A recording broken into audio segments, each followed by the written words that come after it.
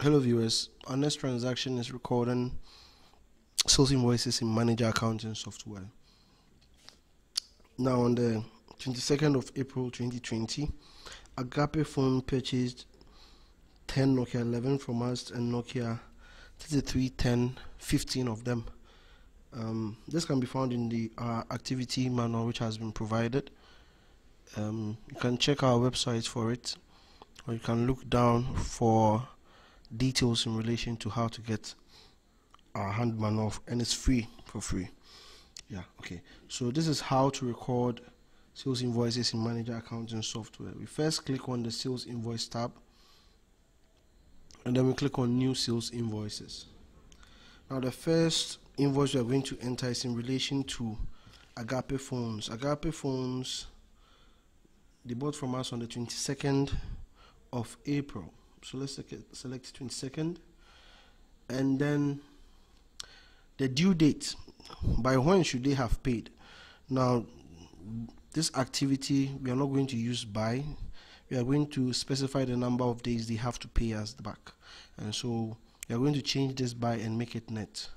And then in the net box we type 14 days, and then we type in the invoice number, which is DIN002.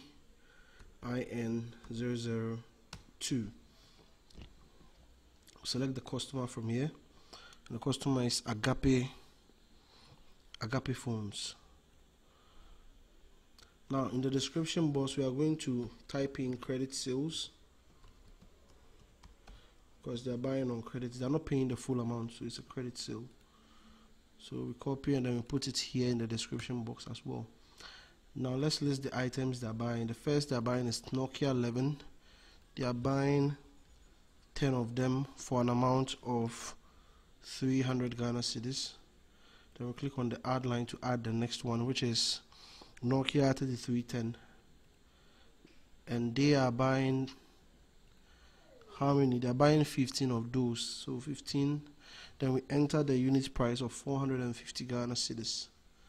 Now when we are done, we click on create to save. So this is how to create a sales invoice. When you're done, it's going to give you the invoice template which you can print. Now we are also going to create another one for Agape Phones, and so I'm going to use this opportunity to teach you how to clone an invoice in manager accounting software. So what the clone does is that it just copies the transaction you just passed, and then you edit it to the next transaction and you just save. So we click on the clone, and you realize that it's going to bring us back to the same date, the same transaction, and so we just change it, just edit it to suit the next transaction we want to run. So the second one is on the 23rd. The net is still 14 days. The invoice number is DAA002. The customer is now Agape Phones, and it's credit sales as well, and they are buying quantity of 10 of the Nokia 11, but then they are buying Samsung 02, so we change the second one, and then we select Samsung 02 and change the quantity. They are buying 20 of them, and the Samsung 02 has a cost of 500 cedis.